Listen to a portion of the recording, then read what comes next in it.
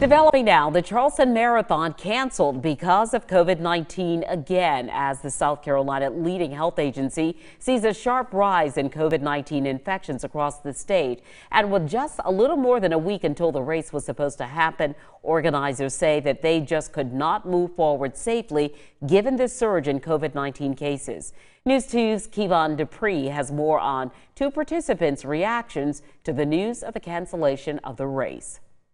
Months of training down the drain for runners across the nation who were set to meet in the Lowcountry for the Charleston Marathon on January 15th. When I first found out the marathon was canceled, I was shocked. My wife messaged me. I thought it was a joke because we'd been training for months and this was our first marathon. So we were super excited.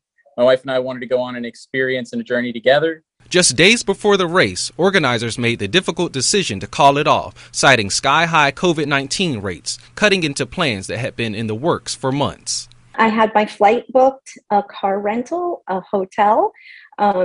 Because I'm traveling from out of town, I obviously needed all of those things. We literally rented a whole house on Airbnb. We were going to have all my in-laws come over, so it was going to be 8 people basically and 2 kids. Probably a couple dogs too. Organizers say the race relies heavily on local first responders who are currently understaffed and overwhelmed amid the latest COVID surge. Upon reading the announcement, I do understand they have to do what they have to do. And with the staffing shortages of our emergency responders, that is definitely something that would affect the local and surrounding areas. But some runners feel the cancellation is a step too far.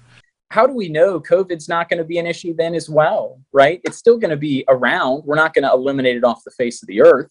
We have to figure out how can we enjoy, activities, events, athleticism safely, right? So I think I very much so disagree with the execution and the decision to cancel the whole run entirely.